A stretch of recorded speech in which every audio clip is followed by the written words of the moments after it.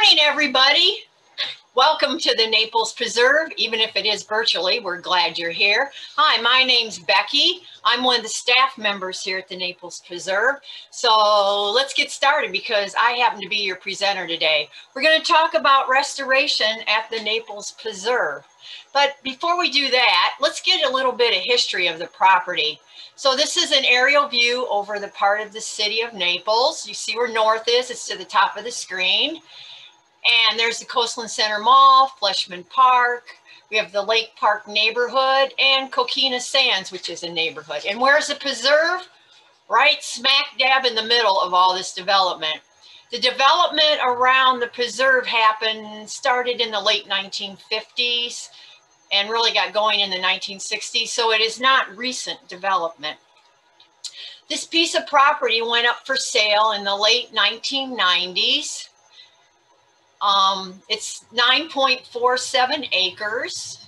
The city made 2 attempts to acquire a grant for Florida Forever funds from Florida Communities Trust. And both times we just didn't make the list. There are so many places within the state of Florida that are asking for money. So we were way down on the list. So what happened is, there's what the cost was, $8 million for 9.47 acres. Imagine what this property's worth today. Good thing it can't be developed, right? So because they weren't able to get a grant yet, the residents voted 3-to-1, yes, for the land acquisition bond referendum, because it was the citizens that went to the city to ask them to buy this property. It was the last green space within the city of Naples, and people did not want it developed. So on April 11th, in 2000, the city purchased the property. And you'll notice there's about $33,000 more tagged onto the price. That has to do with different fees that had to be paid in order to purchase the property. You know, they had to have surveys, insurance, and the list just went on. It really adds up fast. And then third try is charm. In 2002, they did get a grant from Florida Communities Trust, the Florida Forever funds, and that is money that is appropriated by the legislature. So that's state tax money. So what is on this property that was saved? Let's take a look. We have pine flatwoods, oak rosemary scrub, and down here we have what we're calling the grassy meadow. The photograph you see is currently what it looks like within that square that was just drawn. This area was degraded many, many decades ago, and it's struggling. It's trying to come back to what it would have been, but it's going to need our help.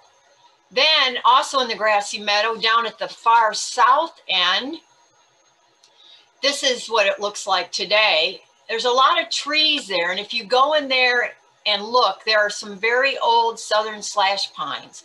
So that tells us that that area used to be a pine flatwoods, but we're having other tree species move in now, and they're changing the habitat there. So deck 3 came up. Just remember kind of where it is. I'm going to reference that later when we're talking about restoration, the different areas we're in, so you know exactly where we are on the property. There also is that former wetland. So the plant life there, the plant community is a little bit different. You cannot see it from the boardwalk, but you can see it from the sidewalk on 10th Street North. So natural disturbances. The pine flatwoods and the scrub have had to adapt to 2 natural disturbances that occur down here. So do you know what they are? Let's find out. Number 1, hurricanes. Who thought hurricanes could be good? They actually help our habitats because the habitats had to adapt to them. So now they kind of need a hurricane. So what happens during a hurricane? Well, the wind knocks a lot of trees down. So this, what you're looking at, this is in the preserve, Hurricane Irma. This is, or I should say was, our national champion myrtle oak tree. And believe it or not, it's a good thing it went over in the hurricane. Why am I saying that? Well, it turned out it was rotten at the bottom because the debris built up. And it was a really old tree. It never would have even reached this size if we had been having fire in here. So, you know, it's a good thing I went over in the hurricane because nobody would have been standing on the boardwalk. What else does wind do? Besides knocking down trees is a good. Well, yeah, it opens up the canopy so more sunlight can hit the ground. Also, if it happens in a swamp, there you have a nice dry platform out there in the swamp where plants can grow and animals can get up on there and, you know, a dry area, and also where they can bask. Because remember, since that tree came down, it's opened up the canopy, the sunlight can come down. Also in the swamp where the tree went down, there's going to be a depression where the base of the tree was. There you're going to have deeper water, so you're going to have a temperature variance in there. And also in the dry season, when the swamp starts to dry up, that's a spot where the water will remain a little bit longer.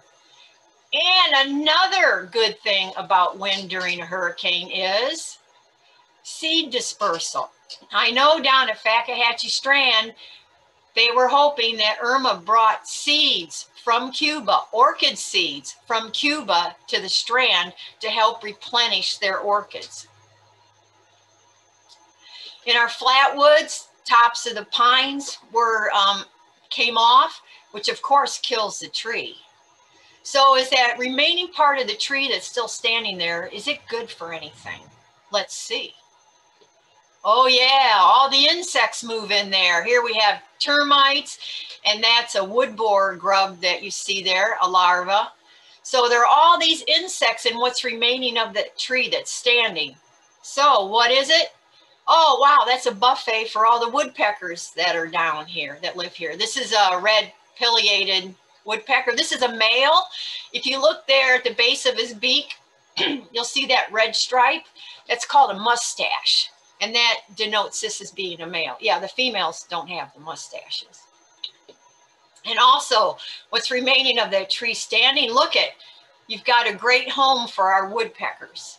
So, important. Also, when the tree broke off, here again, it opens up the canopy, lets the sunlight hit the ground. Water, we get a lot of rain with a hurricane. This is our scrub that flooded, and there were 1 and 2 month old gopher tortoises living out there, but they live in Southwest Florida, so they know how to swim. So all they did is they floated next to their burrows for a couple of days until the water receded. Something that didn't do well with the flooding were these big grubs. They're about 2.5, 3 inches long. They live under the sand out in the scrub. They're eating the dead wood and things that are underground. They were casualties of the flooding out in the scrub. Our Florida box turtles were out there enjoying the water. And you know what? I think they might have been enjoying something else too, because they love to eat those big grubs. So on March 30th, Jordan Danini, who's a professor at Florida Southwestern State College, will be our presenter. He's doing a study on the turtles down here in Southwest Florida, and a big part of his study is on the Florida box turtle. And guess what? Our population of Florida box turtles are in his study. Matter of fact, this one they named Charlie. So you want to tune into that program for sure. Find out what he's discovered is going on here with our box turtles. The second natural disturbance would be fire. This is the really, really important one. Fire would start naturally by the lightning that we have down here in Southwest Florida. The smoke you're looking at actually is from a Picayune fire several years ago. We could see the smoke and the ashes were falling. And this is what it looked like out there in Picayune after the fire. So what good does a fire do for the habitats? I know people don't like it, but what good does it do for the habitat? Remember, these habitats had adapted to fire, so now they need them. For one thing, it burns off all the understory, clears the ground so the sunlight can hit the ground, so that the rainwater can get into the ground. That allows the plants to regrow, allows seeds to germinate. Now, the southern slash pine that we have down here actually have protection from fire. If you're here at the preserve, take a look at our pine trees.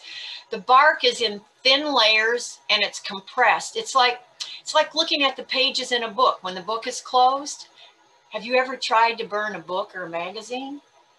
It's not going to happen unless you break it up. You have to get air in there.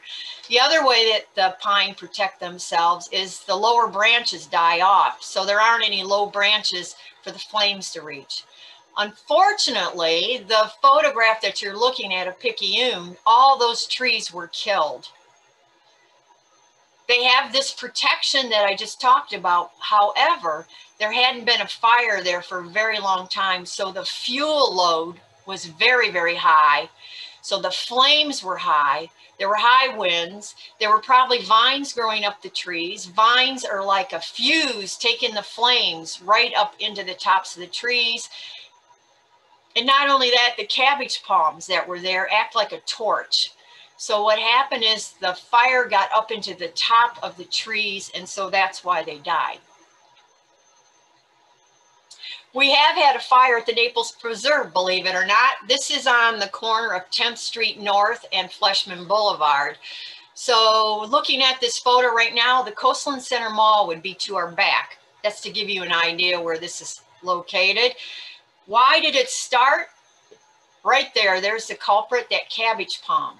It had grown up into the power lines and sparked a fire. Since this is in a very visible location, someone called it in and the fire department was there immediately and put out the fire. So this, did you notice it's on Friday the 13th? So that seems like a bad sign, right? Friday the 13th of fire? Well, it actually was good. It was a lucky Friday the 13th because look what appeared a few weeks later. It was a sea of blue in that area. This photograph doesn't even do it justice. It was so beautiful. The white-mouthed dayflowers. There were a few there before the fire, but after the fire, there was a profusion of them. And not only were there more of them, but they were larger. And there were other native flowers in there too. It was just beautiful. So why did this happen? There wasn't much debris there to begin with. So the sunlight had been hitting the ground. The rainwater was hitting the ground. So what made the difference? It was the ash from the fire. You need to remember, this is all sand down here. Sand is very low in nutrients, if it has any at all. That ash, the ash is the fertilizer for the plants. It is super, super important. And some of the dayflowers actually were white. So, sustain. The habitats we just talked about have adapted to these two natural disturbances. So the question is, if these disturbances are denied, now a hurricane we can't do anything about, but we can deny fire. If it's denied, are these habitats going to be able to sustain themselves? Let's find out what happens if fire is denied or suppressed. For one thing, the vines take over. They'll just cover everything. Here they're covering an oak tree. The oak tree will probably die because it can't get any sunlight. If there are any air plants, Tillandsia is there. They're not getting any sunlight. There's no sunlight hitting the ground. We have exotics come up. You'll have native trees that don't belong in that habitat, would normally be found there. They start moving in because a fire also will kill many exotics or non-natives that are moving into the area. Not all of them, but most of them. And it will also either kill or really set back natives that are moving into the area that are trying to turn it to a different plant community. The ground, this is in our flatwoods when we started our first restoration out there. If you look in this area, notice that the pine straw is up to where the fronds are emanating. That is 20 inches deep. What can grow under 20 inches of pine straw? Nothing. So the sunlight's not hitting the ground. Not only that, the water wasn't getting to the ground. It was almost like concrete underneath all this. And proof of that is the saw palmetto, instead of having the roots grow downwards into the ground. They were actually growing up into the air looking for moisture.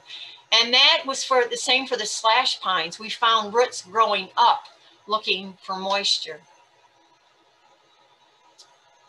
So succession, that is when, this is the one thing that fire helps to suppress, and that's other plants moving into an established community and changing what the community is. So let's take a look at some examples of succession. This is along 10th Street North. These are sable palms, but I always call them cabbage palms. That's the other name for them. And you notice, look how thick it is. It's like a hedge. And let's take another look. It's a hedge, it's in a straight row, and nothing is growing under them except for some non-native landscape plants that are under there. But they've shaded everything. Native plants, the plants that belong in this area, don't have a chance. So I mentioned it looks like a hedge. It was planted, believe it or not, but not by humans. So look at this photograph. Do you have any idea how these cabbage palms were planted? If you watch closely, you might see a clue appear. That's right, the birds. The birds love to sit on the power lines that are right above this strip of cabbage palms. So what do? They eat the cabbage palm fruit. Cabbage palms are really important for wildlife. And then the birds come and sit on the wires and preen themselves and deposit the seeds with fertilizer. So since the natural disturbance of fire is suppressed, this is when humans have to step in, and we kind of do what a fire would do, but we're not able to do everything because we cannot provide the ash. But let's see what we do here at the Naples Preserve to try to help our habitats. We have volunteers help. These are just a few of the groups that have come to help. And the city also has contractors come in twice a year, and they'll pull the vines out of the trees, and they will treat the Category 1 and Category 2 exotics. FGCU, Florida Gulf Coast University, this is where the majority of our volunteers come from, and it's because of a class called colloquium. Colloquium has to be taken by every student and passed by them that is going to graduate from this university. It's a give back, a concession. The school was built on some land that was sensitive. So the colloquium class teaches about the environment, the habitats down here, and the big thing is it teaches about sustainability. Not only sustainability of our habitats down here in Southwest Florida, but also sustainability in everyday life, sustainability in their future careers. Because remember, everything we do affects the environment. So everything's connected. So just to let you know, the photographs you're going to be seeing now are not recent. So that's why you're not going to see the restrictions with the mask. So what do we do out there? Well, we're out there pulling vines out of the ground, pulling them out of the trees, using all kinds of equipment. And we use shovels a lot. So the pile of rhizomes you see next to the shovel came out of the ground from behind these two they're actually small slash pines. That's Smilex, and that is just a drop in the bucket as to what we remove from out there. So let's learn a little bit about this Smilex. It is native, it does belong out there. It's important for wildlife. The gopher tortoises, for instance, like to eat the leaves if the vine is on the ground. And it produces a berry that the birds relish. However, because there hasn't been a fire, it has gotten out of control. Students will ask, why are we removing native plants that belong here? It's because the balance is gone because there hasn't been a fire. So we're not removing them all. We're just trying to get that balance back. It's not easy to remove them. You saw the tubers. Not only that, they have some really nasty thorns on their stem. Let's take a look at these rhizomes from which it grows. They're not easy to get out. They'll grow in a clump, and they can be 2 or 3 deep. They have those long roots that go down. They're like wires. They go down in and hold them in the ground. And the area where they're growing can be as big. I've seen it as big as 5 or 6 feet across in diameter. So the students that work on this really work hard, and after they're done, they are so proud of themselves. And you know what? They deserve to be proud of themselves. They know that they're helping the preserve sustain itself. The new growth on the Smile-X is edible. It tastes like young raw asparagus.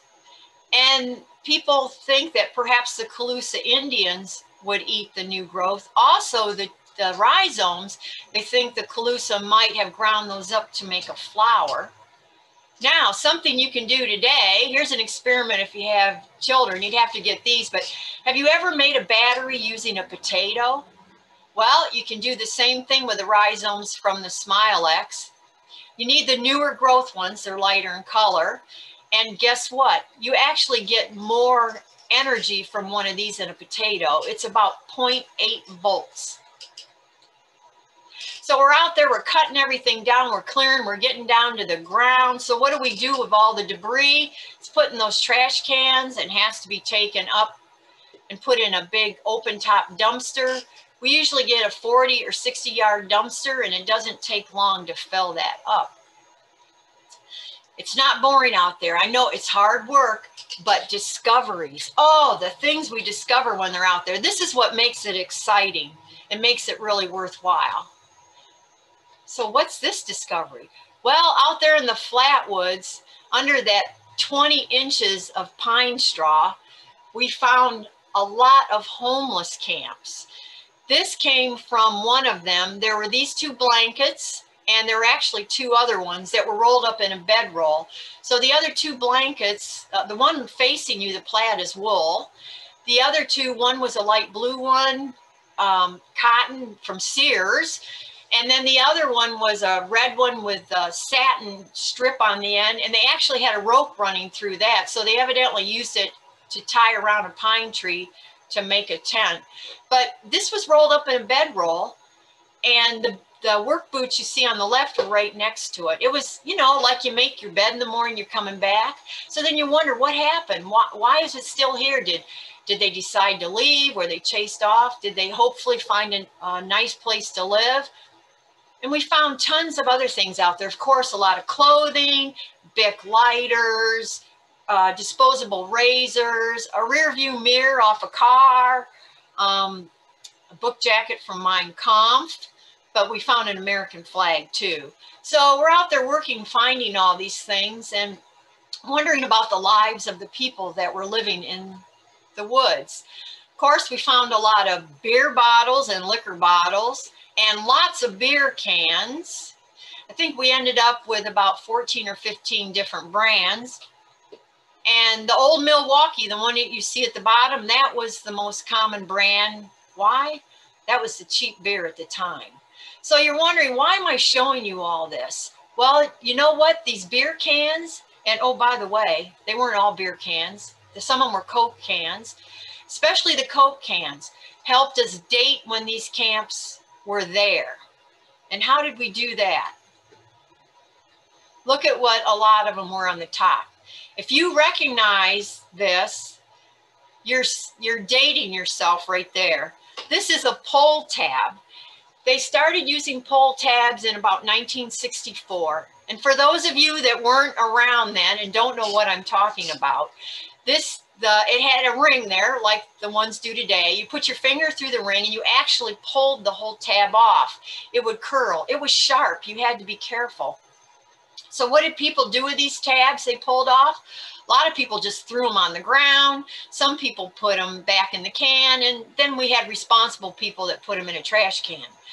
But imagine yourself out there running on the beach in your bare feet, and somebody's been out there throwing these pull tabs down. Not a pretty thing, is it? A cut on your foot on the beach with the salt water and the bacteria. And then sometimes the people that put the tab in the can would still have remaining drink in there. And when they drink it, they would swallow the tab. That would be like a razor blade in your throat. So a change had to be made. So in 1975, The stay tab, the one we have today, came in existence. So this is how it's helping us date the camps out there. The Coca-Cola had switched over to the stay tab in 1976. The Coca-Cola cans we found all had pull tabs, and almost all the other companies had switched to the stay tab by 1980. So that helped us date these camps that were out there. Also, if you look at the beer cans and look at the breweries, you can sometimes even get it down to within 4 or 5 years of when that camp existed. These are some recent finds. It's still before the city bought the property. Yep, that's a TV remote you see there. Still had the batteries in it, and we're still looking for the TV out there. Oh, these are the exciting finds, the living things. I know, it's a slug. What's exciting about a slug? It's just showing something else that uses the preserve as home.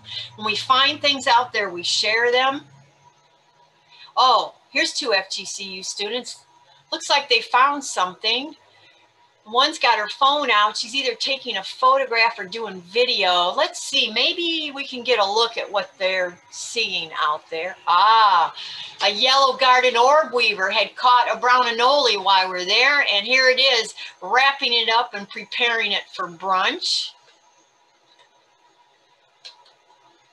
Ah, the ogre-faced spider we found. I didn't think we'd find one of these. And see, that's the thing. Everything we find, we document. And it just shows over and over and over again why this property should be saved. We're just showing the tremendous amount of wildlife, and later you'll see plant life that calls the preserve home. So the ogre-faced spider, it's big. First place, we weren't even sure it was a spider. Look at that body. So the females in this are the bigger ones. The body can be about 20 millimeters in length. So that's around 3/4 of an inch long. But look at the legs on this. The thing was, it wasn't moving very much. And we're wondering what was wrong. It wasn't cold outside. It did not appear to be injured. Do you know what it was? It couldn't see. They're blind in the daylight. Why? Because they have some of the best night vision of any animal on this planet. So the way they capture the prey is they don't spin a big web. They spin a small one that's like a net that they hold in their front legs. And then they'll suspend themselves from a silk thread at night and just watch for some prey to come. And then they'll throw that net down on it. So the net is not sticky, it's more like yarn. So the prey becomes entangled in it. And then it'll bring that up and have lunch. Well, I guess it'd be a midnight snack. Great find, great find. Look at this, a horned spanworm we found out there. It's a type of small moth that's down here. Look, isn't nature beautiful? Well, I think it's beautiful. Some of you may think it's bizarre, but another great, exciting find. Ah, this was a really important find. An eastern glass lizard. This is a young one. We knew there were glass lizards on the property, but we've never been able to catch one to ID it because there actually are 3 species that are in South Florida. So we found out it's the most common one, eastern glass lizard, but hey, it's still exciting, right? These are an interesting animal. So where the arrow point is pointing, I've blown that up. That's the vent. That's where, you know, excrement comes out. That's the opening on the other end. Everything from that vent on is tail. They have an extremely long tail, and that's the one reason they're called a glass lizard is because to defend themselves, the tail will break off and it can break into pieces, you know, like dropping a glass, shatters into pieces. So let's take a closer look. It is a lizard. It does not have legs, but it does have eyelids. That's a black southern racer that's at the top, no eyelids. What's another difference that makes it a lizard and not a snake? It has an external ear opening. When you touch one of these, they don't feel like anything else. They're stiff. They're like hard and stiff. It doesn't really feel like a lizard or a snake. And why are they stiff? Underneath those scales you see, there are osteoderms. Now the osteoderm does not look like the one you see here. It's a bony deposit. The osteoderm that popped up on the screen is actually from an alligator. Alligators have osteoderms on their back. See the point? There's bone underneath that. So that makes this lizard very stiff. It can't bend. So there's one other feature that helps it bend, and that's this lateral groove. Those are soft scales in there so that the lizard is able to move. They spend a lot of time underground, and being stiff like that helps them move through the sand down here. Oh, another good thing is this Brahminy blind snake. Okay, now I know it looks big in this photograph, but they're only about 5 to 6 inches long. When a lot of people find them, they're fossorial, so they're going to be underground. They think it's a worm, but it's not. They're not from here. They're from Asia. And what's interesting about them is they're parthenogenic. In other words, they're all females. Yes, they are self-fertilizing. So when you look at this one, it was a silver gray. That usually when you see them, they're black. So they can be different colors. I want to ask you, which end is the head? Is it on the left or is it on the right? It's on the right. Let's take a closer look at the head. So as you can see, there aren't any eyes. There's a slight depression, but there's the mouth. There's the nostril. And if you watch closely in this video, you'll be able to spot that forked tongue.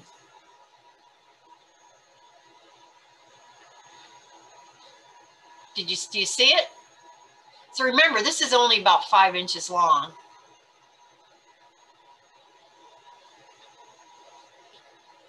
Oh, this summer when we were doing an area out here, there was a grapevine growing right through the trunk of a dead saw palmetto, pulled it up and the trunk came apart, and look what we found. Notice the size of these eggs. We knew they were snake eggs, and there's only one native snake down here that lays this small of an egg. So kept the eggs, and within 10 days they hatched, all 3 hatched, and yes, we were right. Our suspicion was right. It's a southern ringneck. Now, an adult southern ringneck is only maybe 12 to, 18 inches long. They're not very big. So this is deceiving when you look at this photograph. This is one of the hatchlings. It is only 4 inches long. A defense mechanism that the southern ringneck uses is it'll curl its tail up and flip it up, and it's orange or red underneath, trying to look scary and scare away a predator.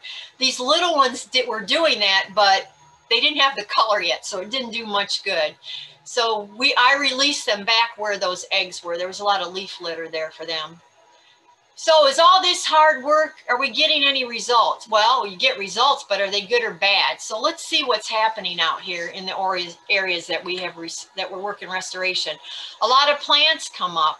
Now, a lot of them aren't native. You're going to get both because there's seed bed down there. These are little bell. It's not native, so it's from tropical America. So of course we had to remove that, but we got a photograph of it before we did.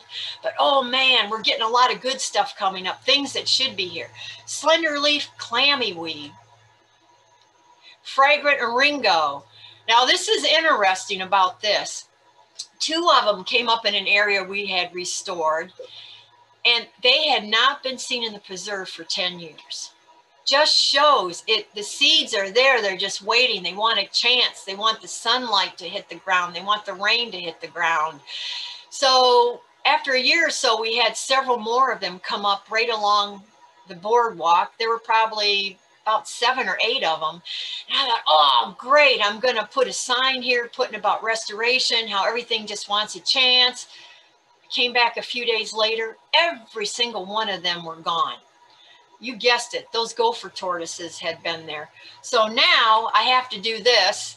I have to protect them. So this one is there now. There's a basket to protect it from being eaten by the gopher tortoises. And it's interesting about this particular one, and it is there now. You can come here and see it. There was another fire out in Picayune, and the ash was falling here in Naples, in the city. So I picked some of it up and I ground it up, and I put maybe a heaping tablespoon of it at the base of this plant. At the time, the plant hadn't started to grow upwards. It was just a few leaves on the ground. It took off. It has ended up being more than twice the height of any of the other ones that we had in there pre-fire. Just shows how important ash is. Oh, Ruggles Hoary Pea came up too. It's right on the other side of the boardwalk from this one. And here again, there's only 3 of them. Big favorite of the gopher tortoises. So that'll get fenced in when they start coming up here in the spring. Rough hedge hyssop showed up. This is a tiny plant. It had not been documented as being in the preserve. Another great find, another find showing why this property should have been saved. Ah, Florida milkweed showed up after restoration. Can you find the milkweed? It's that scrawny little plant in the very middle. So the plant itself isn't very much, but look at the flowers. And Kara Driscoll is our presenter on February 9th. She has her graduate project is on the Florida milkweed. And guess what? Our Florida milkweed and the preserve are in her study. So it's very interesting what she's finding out about this plant. You want to make sure you tune in on that. Again, that's February 9th. Ah, wild pennyroyal came up all over in the flatwoods. That is blooming now, and it sometimes blooms in December. There aren't a lot of flowers blooming at this time of year. So this is very important for our native pollinators, helps provide a food source. Procession flower, another very small one. They came up all over in a lot of the scrub areas where we restored. So now I'm going to show you some before and after. This is a before. The vines are just covering everything. There's a lot of pine straw out there. So we cleared it. Nothing was growing underneath. Absolutely nothing. So when I'm saying clearing, we're not just cutting these vines off. We're removing them from the ground. Cutting them off does no good. They just come up. They even grow, you know, are trying to reestablish themselves. So it's actually worse after you cut them off. So it didn't take long after we cleared it. We had all kinds of grasses move in. These are a couple of the flowers. These are ones we want to see. 4-petal St. John's wort. There was another area in the flatwoods that we restored. This 4-petal St. John's wort came up almost like grass. And then the tall elephant's foot. The gopher tortoises love to eat the leaves on this, and the flower is a favorite of our native pollinators. Very important plant to have in the preserve. And of course, you had grasses and plants coming up. The gopher tortoises moved in and were enjoying themselves. This summer, there was an area that was restored where a lot of grass came up because there's a lot of sand there. Marsh rabbits came. The eastern cottontails were there, but the marsh rabbits. We knew they were in the preserve because of our cameras, but the last few years, we hadn't seen any evidence of them still being here. And we never saw them out in the daytime where you could see them. Here, they were out where visitors could see them. So if you notice, they're a little different than the eastern cottontail. There's no cottontail on the marsh rabbit. And they're all brown, they're smaller, they have shorter ears, little feet. They're really good swimmers. The marsh rabbit is disappearing from the Everglades area, down there, Everglades National Park, and I imagine in Big Cypress. And you know why, don't you? The Burmese python. This is an area next to the parking lot, completely covered with vines, a lot of exotic vines in here, a lot of exotic trees coming up. We started working on it and we weren't even done, and all these scrub plants came up and started blooming. So we thought, oh, we got to let everybody see this. So FGCU helped finish this up. We put in this path, picnic table. It's a great place to sit and watch the birds, the gopher tortoises, to have a picnic. And when the scrub garden is in bloom in the summer, it's a great place to sit and watch all the native butterflies. These are some of the plants that came up there. And we've actually had to thin out this garden because it's just overcrowded with everything coming up. On the other side of the fence, these would be there in the same profusion. However, guess what? These are all a favorite food of the gopher tortoise. These are recent restorations, so this is from like mid-July to present. We started putting signs out, restoration in progress, so that visitors know what's going on, and also to keep our gopher tortoises informed. And this is what happened this summer. Dr. Nora Demers, a professor at FGCU's, some of her colloquium students came to help with restoration, and this gopher tortoise came and walked among them while they were working and was eating what we had uncovered. I don't think we could have given these students a better thank you. This is out in the meadow area. This would be on the east side of deck 3. The cabbage palms have come up and are damaging the old slash pines that are out there. That's before. This is after. Look at the debris under that tree. So we've got that all cleared off. Notice that this slash pine is sitting a little higher. Notice how the ground falls around it. Remember that. I'm going to talk about that here in another minute, because I just learned why that is like that. This tree now has a chance to grow, and we're starting to get a lot of native plants coming up in that area, like blueberries, the tall elephant's foot. A lot of things are coming up. This you can actually see from US 41. If you're headed north on 41, or if you're walking along the sidewalk, these saw palmetto were just covered with vines, and there were exotics coming up in there. So we did this at Thanksgiving. We went out and cut back the saw palmetto, cut off the fronds, so you can get an idea on how big this is. The FGCU student that's standing in the middle is 6'1". Cutting this back caused the saw palmetto to bloom. The flowers are so important for our native pollinators. And this female green anole had figured out that if I sit in the flowers and I'm really still, these little flies are going to come and I'll be able to catch them. I don't have to hunt. So pretty smart girl there. So otherwise, what comes to this are native, it's like wasp and bees, flies, beetles, ants. You can see an ant in the lower left-hand corner here. And the saw palmetto produces a fruit that is so important for the wildlife down here. The wildlife eats the fruit when it's black. That's the last stage. It's gooey, it's fermented. So when the gopher tortoises eat it, I don't even have to see them eating it. I can smell it on their breath. But it's a huge food for, besides the gopher tortoises, for raccoons, the fox, the Florida box turtles will eat part of this.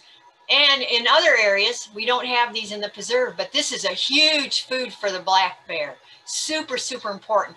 So see, by restoring around that saw palmetto, we're not only helping the plant, look at how everything's connected.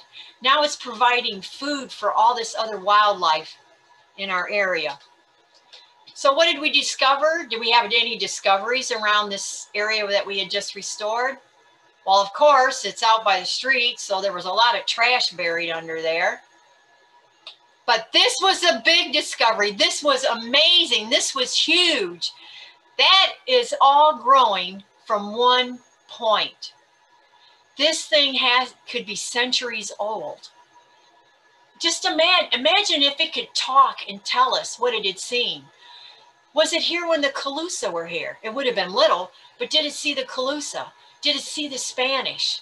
I'm sure it saw the development around in the Naples area. If only it could tell us the stories that it had seen.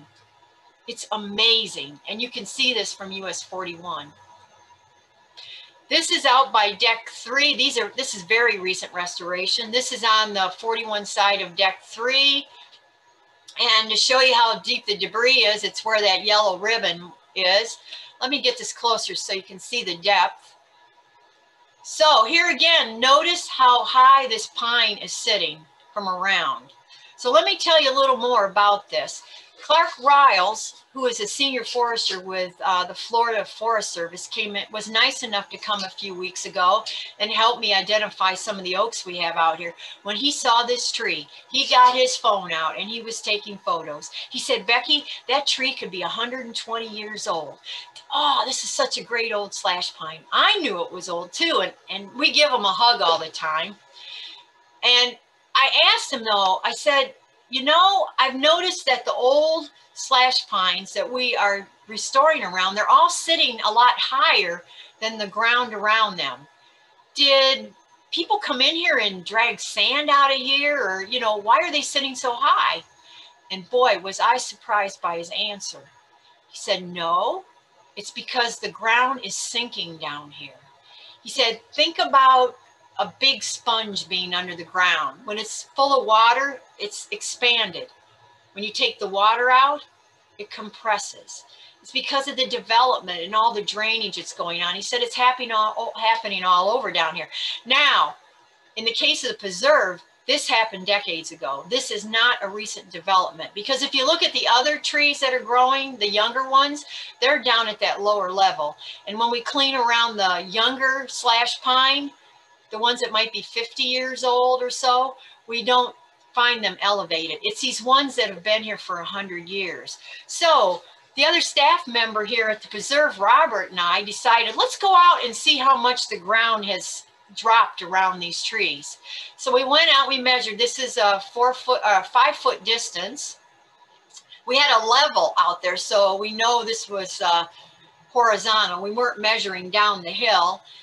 And we measured in a couple places, and it's a 12 to 14 inch drop out there. This is an area we're going to work on this weekend. I've got FGCU students coming. This is that south end of the meadow. I said when we went out there, there are a lot of old slash pines there, which tells us this used to be a flatwoods. So hopefully we can restore this to a flatwoods. We've got a lot of other trees that have moved in and they're trying to change the habitat. But nothing can grow out here but vines. And this is going to be a really important area when it's restored. When we get this debris out of here, I know there's going to be a lot of native plants come up in there because they're already on the fringes of this area. So, you know, if you'd like to help with restoration, you can get a group together. Because of the current restrictions, because of COVID-19, the group has to stay under 9 people. But you can get a hold of me here at Naples Preserve and maybe we can arrange something. The thing is, we have limited times when we can do restoration. It's not because we don't have time to go out there. It's because if we're being responsible, we want to look at what's going on out in the preserve.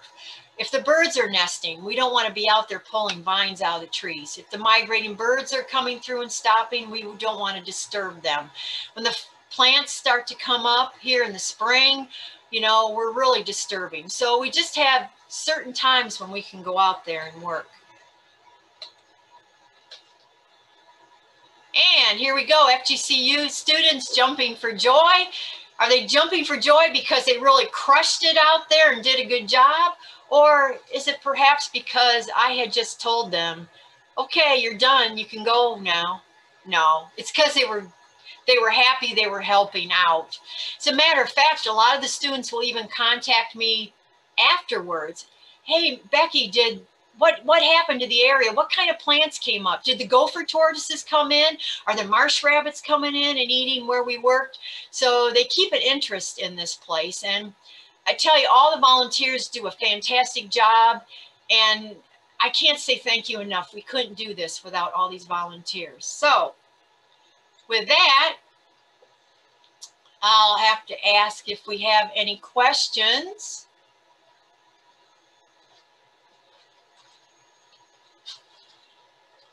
Stop to share.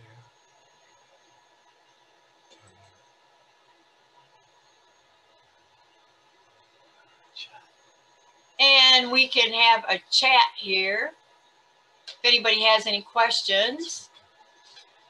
All right. Well, I'm glad you like the talk. It's a little different not doing it in person. So I just pretend I know you're out there. So I hope everybody enjoyed it. Does anybody have any questions? So please remember, okay, here we go. Oh, thank you. Okay. So I want everybody to remember that our programs are recorded. So if you want to tell somebody else about it, or if you want to watch it at your own leisure, you can go to that same email address, ldeperna@naplesgov.com. And Lou's got it set up now. It's really easy to get all these. You just click on the program and you get the link. So all these are recorded so you can watch them again. So next week, we're going to have a speaker here from Big Cypress talking about the unseen reptiles in Big Cypress. So everybody will want to make sure that you tune in for that. All right, well, no more questions? Okay, thanks everybody. Have a great week. I know I'm going to.